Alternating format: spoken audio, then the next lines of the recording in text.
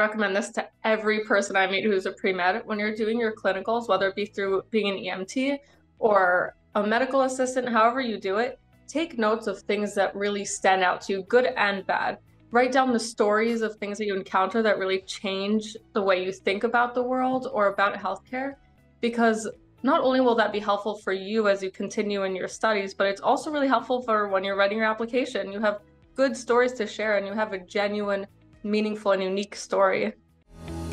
Welcome to Admission Straight Talk, the podcast dedicated to graduate admissions and helping you approach the application process thoughtfully and successfully. Your host is Accepted's founder and world-renowned admissions guru, Linda Abraham. At Accepted, our mission is to get you to that unforgettable moment when you read your acceptance email and shout, "Yes, I'm in!" Confident you'll be attending the perfect program to help you launch the career of your dreams. Hello and welcome. Thanks for joining me for this, the 583rd episode of Admission Straight Talk. Are you ready to apply to your dream medical schools? Are you competitive at your target programs? Accepted's Med School Admissions Quiz can give you a quick reality check. Just go to accepted.com/medquiz. Again, that's accepted.com/medquiz. Complete the quiz, and you'll not only get an assessment, but tips on how to improve your chances of acceptance. Plus, it's all free. Again, take the quiz at accepted.com/medquiz to obtain your free assessment. Our guest today, Yael Bruk, recently graduated from Binghamton University, earning the university's highest award, the Chancellor Award for Student Excellence. At Binghamton, she double majored in biological sciences and philosophy and was on the pre-medical track. Beyond the bare bones background, I'm going to let Yael tell her story. Yael, welcome to Admission Straight Talk. Thank you so much. I'm so excited to be here. Pleasure to have you. Now, can you tell us a little bit about yourself, your background, where you grew up, etc.?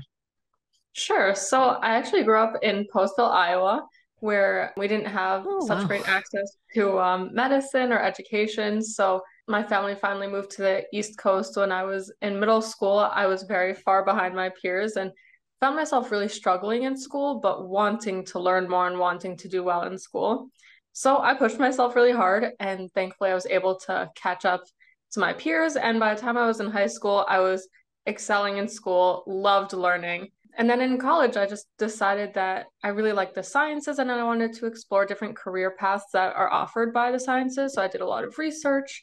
I shadowed doctors and midwives and nurses, PAs, until I found like what really struck me as what I want to do.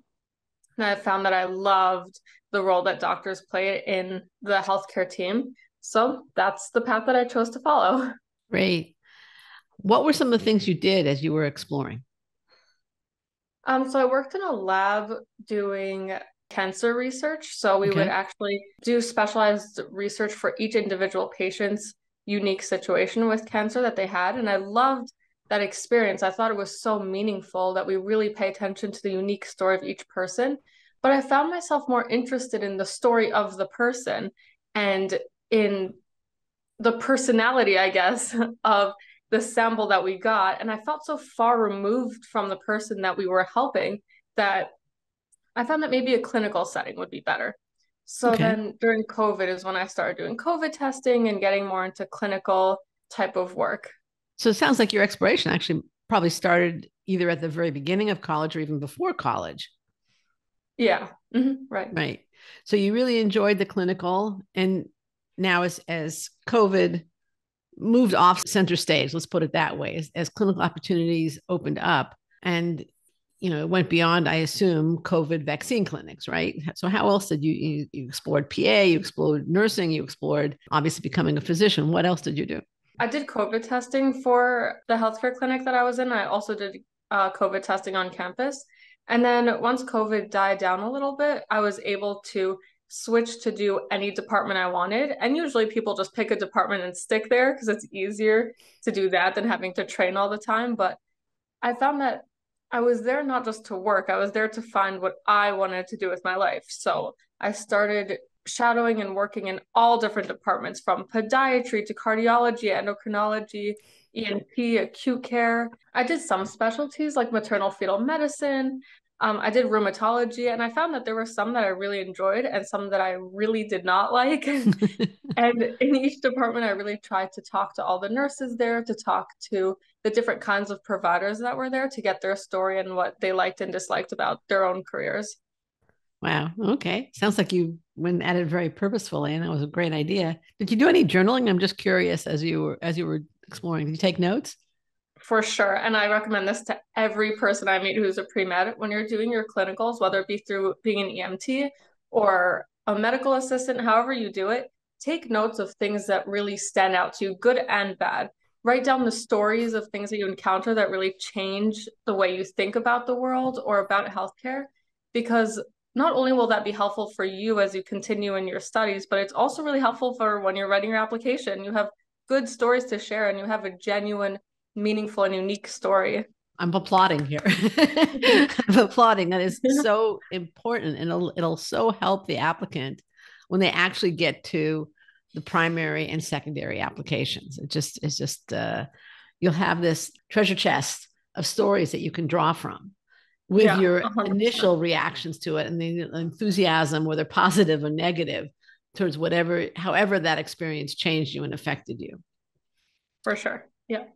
Now, you majored in biology and philosophy. Why? It's not the typical combination.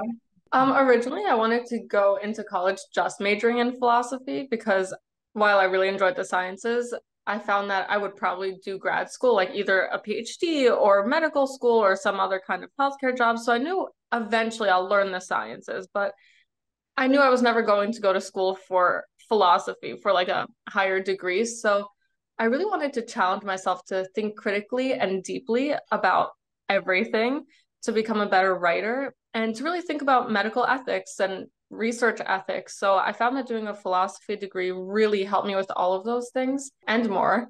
And then as I was doing my pre-med requirements, I realized I only needed a few more to get a biology degree. So that's just why I added that one. So really the philosophy came first, the bio came second. Got I it. always thought maybe I'll minor in biology because like the minor was pretty much covered by the pre-med requirements. But then like as I was doing it, I was like, okay, I should just add it. All right. And I just want to go back to what we were talking about before in terms of your clinical, because I meant the question occurred to me. I didn't ask it. Do you have a specific direction that you think you'd like to pursue? Obviously, you're going to be learning a lot before you have to focus, but any direction at this point. Yeah, so I guess when I was like shadowing and working in different departments, one of the things that I wanted to figure out was which direction I wanted to go in. I found that I really, really loved OBGYN. I just love how I can help people in such a vulnerable position who are willing to be helped and who are willing to listen to you and are willing to help themselves also. That's something that I didn't find in other departments. I also really liked pediatric cardiology. So we'll see. I'm open to just trying everything, but having those two in the back of my mind is like, those are really fun and interesting. We should like keep those there. Yeah, great. Okay. Now you've decided to go straight from undergrad to medical school.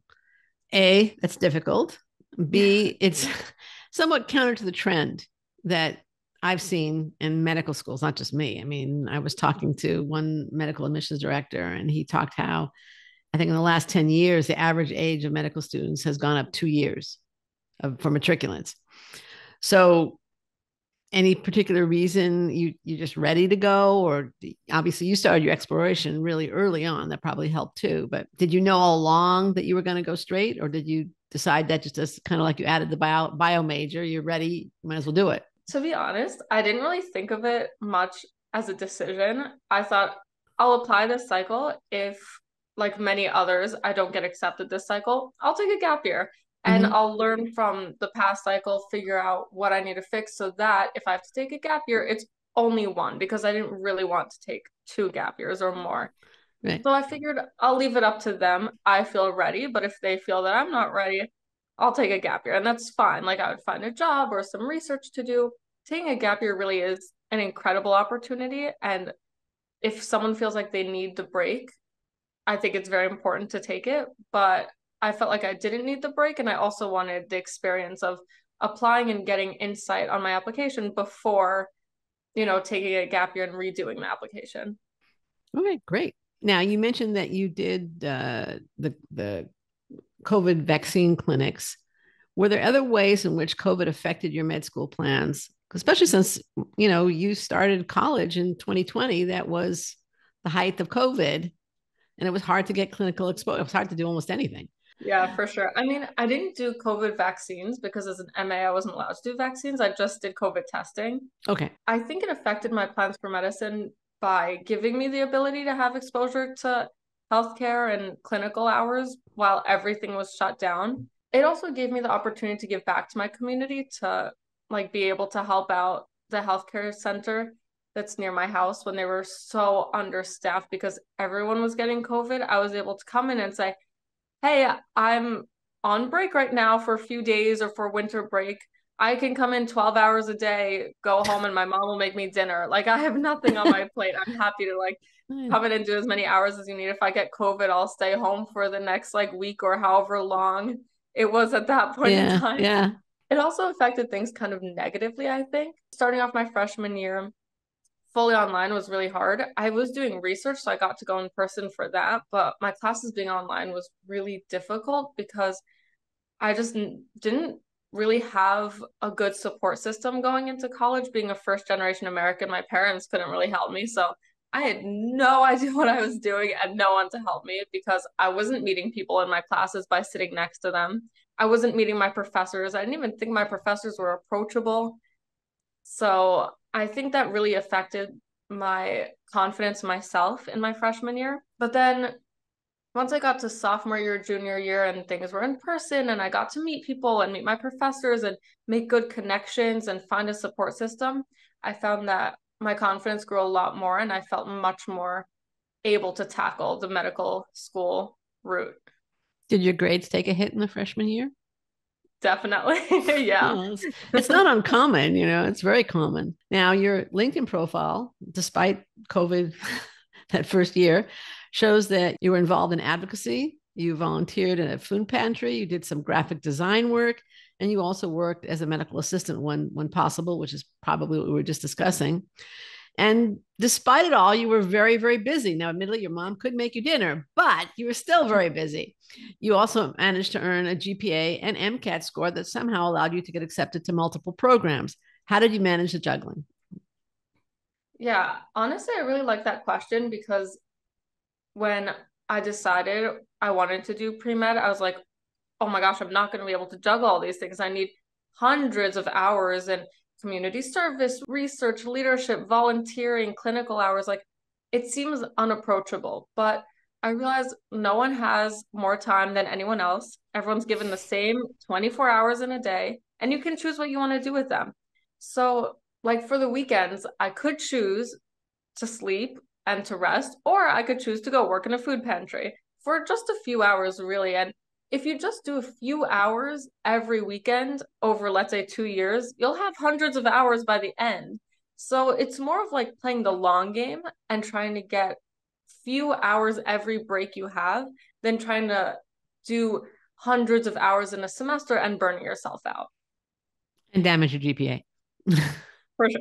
Yeah. Right. And then I also, I guess, figured out that the semester, like during the semester time, I have to focus on my GPA and research. And I guess like also leadership positions. And then during breaks would be when I focus on volunteering and community service. And clinical hours, of course. So that things were much more balanced and I was able to tell myself, okay, during this break, I'm not getting any research done, but that's okay because I'm getting clinical hours done and I'll get research done during the semester. So breaking things up like that also allows yourself to just be kinder to yourself about how you're using your time and know that you're covered. You got yourself covered. Also allows you to focus. Exactly. Yeah, for sure. Right. Different times, different things. And exactly. Like you said, if you felt you needed to do a gap year, you would have done a gap year. For sure. Okay. What was the hardest part of the application process for you? I think trying to figure out how to tell my story was very hard. I have a lot of aspects of my life that I think are interesting or that I think are boring, but other people find interesting. Your LinkedIn profile, I can tell you, is very interesting. Thank you. But for me, it seems like I'm sure to everyone, your life seems so normal to you. It seems so average, but so it was hard to find, okay, which parts of my story are unique? How did they translate into my journey to healthcare? And how do I put that down on paper in a way that's interesting? So I found that to be really challenging. And how did you handle the challenge? Accepted really helped me out with that. And Okay. yeah, it was mostly you guys. But it was also just talking to friends and asking them, hey, if you were to describe my life and only the interesting events that you know about, like how would you describe it? And just seeing like Varied. what just seeing like what their brains like hold on to and stick to from the story of my life shows, okay, these are the meaningful, interesting things that are unique that will stick with an admissions committee member who's reading the essay. All right. Partially answered this question, but what were some of the activities that your friends said or that your consultant at Accepted said you should focus on? And do you know how they determined that? What was the reasoning they gave? I'm sure you didn't just blindly say, okay, you said I should do this, I should do this. You probably said, well, why did you choose that? So what were some of the things that you found consistently coming up? That's a good question. I think it's interesting because a lot of the things that consistently came up were things that I consistently thought were boring. So things like speaking a few languages or being the daughter of immigrants or coming from a low educational background or even talking about Iowa to me is so boring compared to New York, but other people are interested in hearing about it. And I My guess, husband went to school in Iowa, by the way. oh yeah, that's Yes, so he funny. went to Iowa University, University of Oh, Iowa. nice, Yeah. nice. Yeah. So I think those aspects of my application were like almost normal to me and boring, but other people helped me realize like how meaningful they truly are. Okay. How many schools did you end up applying to? I applied to 31 schools. All right, that's not so unusual. And Yeah, how many secondaries did you end up submitting? all 31. All 31. And how did you stay on top of the secondaries?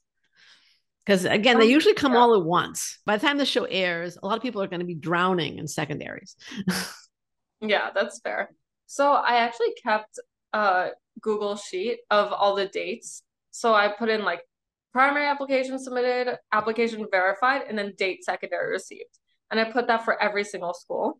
And then the next column was due by. So then I put down the date of 2 weeks from the day that my secondary was submitted. And then the next Received. column was Secondary was received, right? 2 days from the date your secondary was two received, weeks right? from exactly the Yeah. secondary was received. Mm-hmm. Sorry. And then the next column was the secondary status or submission date, meaning it's in progress, didn't start yet, forming ideas, just writing notes to myself about like what the secondary looks like, how bad we're looking, how good it's going. And then the next column was actually very helpful. I wrote questions to use later. So questions that are going to come up again and again. For example, why medicine? Tell us about what you did during COVID. What's your proudest accomplishment? Describe yourself. Why us? What support did you have? All these questions come up again and again. So I had in a column, hey, this school asked this. I just wrote a good essay about COVID. Reuse this one. Don't write another COVID one. And then I just sorted the sheet by the due by date so that I would go from the one that's closest to being due to the one that I have more time for. And I would just go through and do the best that I can to answer the questions. And just note to yourself that the adcoms care a lot about secondaries, but they care even more about primaries. So, of course, your personal statement is going to be much better than your secondary essay, and that's fine. That is how it's going to be. You have 2 weeks to write the secondary. You have months to write your primary. Exactly. Right, right. I think you gave some great suggestions in terms of the secondary. And did you ever copy and paste essays from one school to the other, or did you always tweak them and adapt them? Or did you usually tweak them and adapt them? Always might be too strong. Mm. I think it's kind of hard, unfortunately, to copy paste because every school has different word counts or character counts, but there were some sentences that I think I used in every single school. Like, I think what was really helpful with the questions to use later is even if the next school, let's say, that asks about COVID gives you significantly fewer characters, at least you have an idea to work off of. You have sentences you can borrow. Right. So I would say, yeah, I recommend copy pasting. It's totally fine. Well, I would say copy and pasting sentences is fine. I wouldn't copy and Sure. paste a whole essay because, as you say, the character counts are different. Sometimes the Exactly. focus Yeah, of a question can be a little bit different. that's And true. Yeah, since the schools all ask different questions and you want to minimize duplication, that's why I asked about adapting. And sure. using Yeah, sentences means you're adapting in yeah, my book. that's fair. So, Makes okay. sense. Yeah, All sure. right. How many schools did you interview at? I interviewed at 4 schools. Okay.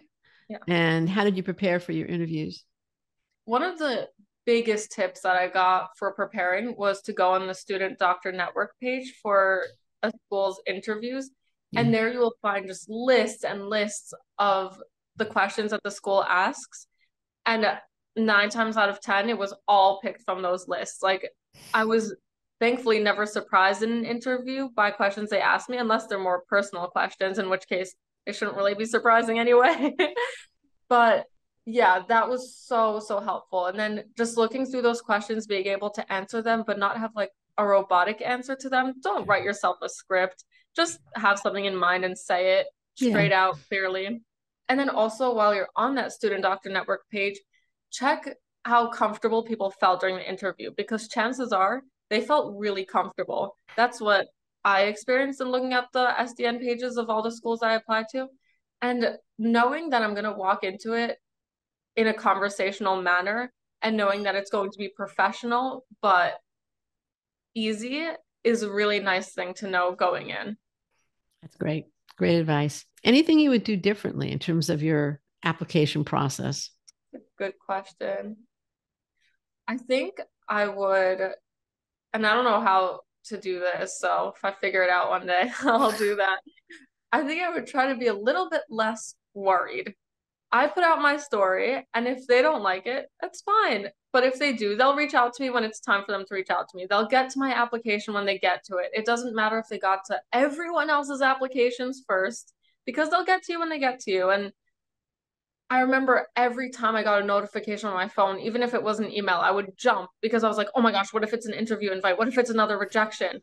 And just to be able to tell myself, like, whatever will happen, whether it's today, in an hour, tomorrow. It's fine if you get an email and miss it for a day. Nothing's going to happen. So to just be a little bit more relaxed about the process and know that you put your best foot forward and it's time to just show yourself off to the admissions committees. Right. Right. Sounds good. That sounds like very good advice. Yeah. I mean, pre-meds tend to be a highly stressed group. And if they Yeah, go for and if sure. they go at it with the confidence of, okay, I did my best and I'll just let it play out. Exactly. Yeah. Right. Okay. Good advice. What are your plans for between now? Well, first of all, I haven't asked the question. You said you were interviewed at 4 schools. We know you're going to medical school, but how many schools were you accepted at? And did you apply both MD and DO or just MD or what? Yeah, so I applied to MD and DO. I applied to 6 DO schools. I was accepted at 3 schools and waitlisted on one. I ended up withdrawing from that waitlist. So who knows? You were accepted. Do you mind saying where you're accepted or? Oh, sure. So I was first accepted at Buffalo, Uh-huh. upstate New York. Uh-huh. I didn't really like, I mean, I loved the school, it was gorgeous, but I didn't really like the location. It was in the middle of nowhere, but Okay. gorgeous school, very cheap Near tuition. So Niagara. yes, exactly. It was so nice. And then I was accepted at Turocom in Harlem, which had a much better location, but I found that what I wanted from a school didn't really align with Turo, and I didn't know how safe I would feel being in Harlem. So I was kind of balancing those two. And then I was also accepted at Rutgers, Robert Wood Johnson, which I fell in love with automatically. And I think they could really see how intensely happy I was with what the school has to offer during my interviews and in my secondaries. So I think that's what sold it. And then I was waitlisted at NYTCOM. Wonderful. Okay, great. Congratulations. Thank What are your you. plans for between now and the start of medical school? Mostly just relaxing, taking it easy, trying to take a deep breath and figure out, what works best for me when I'm trying to do self-care or to take a break from studying, take a break from working. I haven't really taken a break in like 4 years. So it's really good to take a break and to figure out for myself what I really enjoy doing when I'm taking a break, like cooking or crocheting or painting. So I want to do that. I'm also planning to travel a little bit, mostly just chill. Sounds good. Then you deserve it. Yeah, thank you. Um, any last bits of advice for pre-med? I mean, what would you mentioned being a little less stressed. That's, kind of, I've done my best, but like we didn't touch on the MCAT at all. Were you satisfied with your MCAT score? Was it a problem? Again, you were juggling a lot. Yeah, I actually, for the MCAT score, I was actually really unhappy with my score. I thought that I would have to take a gap year because of it.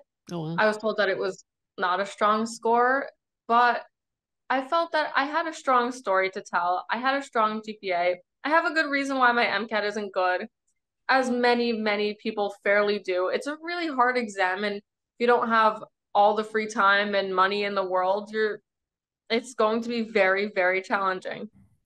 So I found myself thinking about when I should start studying for the MCAT again.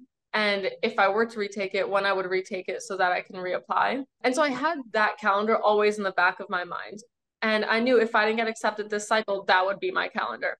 And unfortunately, I really did have to start studying before I heard back from schools, because if I wanted to take it by the time the next cycle were to start, I'd have to take it early. Thankfully, I did hear back. I got accepted, as I said, to Buffalo first.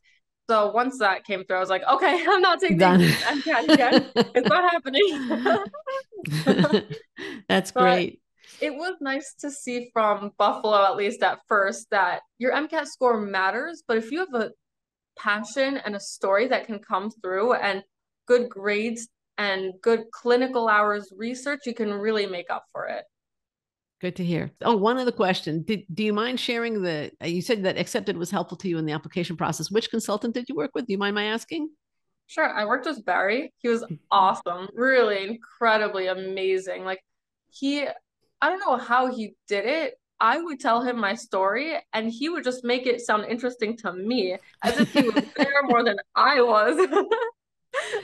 I found when I was more actively involved in consulting that I remember many times I'd be talking to clients and they would basically say, that's not so interesting. And I say, what are you talking about? That was exactly. He was like, or why didn't you you have mention this this thread earlier? running through your experiences, it ties them together. Exactly. And it was Yeah. I remember there was one guy, this was when we were working in person, which ended very quickly or very early in the business. And the guy was practically running out of the house. I worked at home, running out of the house. He was so wanted to go write his essay because now he knew what he wanted to say. He had a story to tell. Exactly. It And I really guess, made and me I can feel so much imagine more Barry would do confident. that very well. For sure, for sure. And it was honestly nice, even personally, to be able to tell my story in a new way that wasn't even boring to me. Like, not even for the application cycle, just for myself, it was really nice to have that experience. Right. And I'm sure it also kind of increased your confidence and, reduced the nerves and all that good stuff. For sure. No question. All right. What do you wish I would have asked you? Or any last bits of wisdom for medical school applicants? Either one, both, Sure. whatever.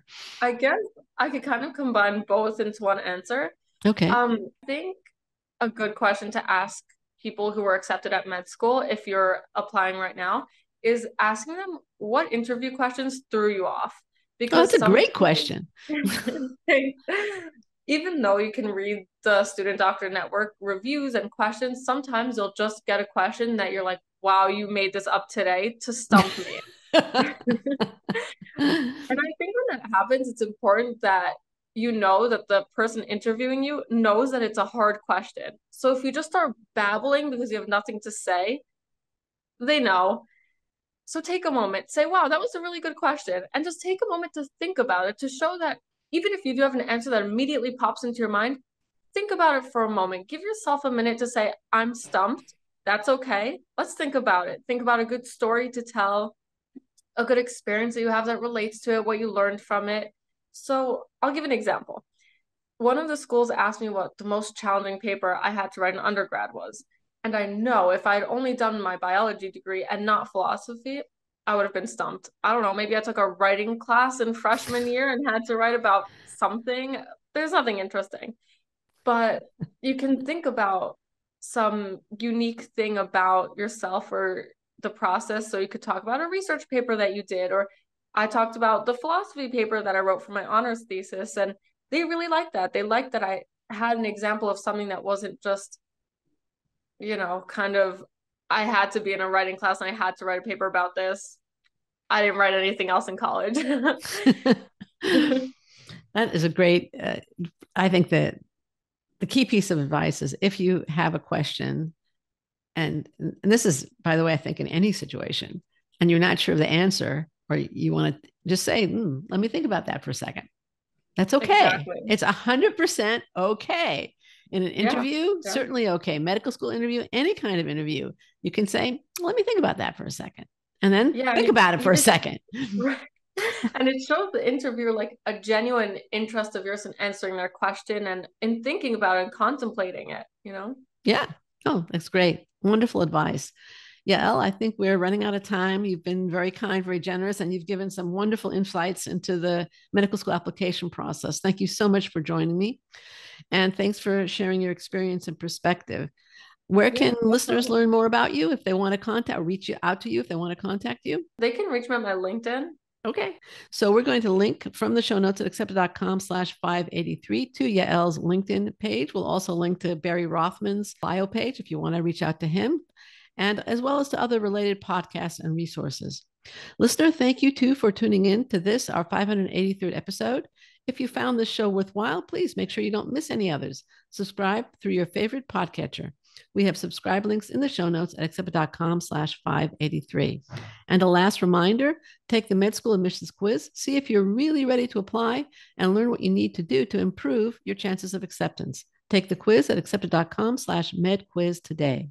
This is Admission Straight Talk, produced by Accepted, and I'm your host, Linda Abraham. I'll talk to you again next week.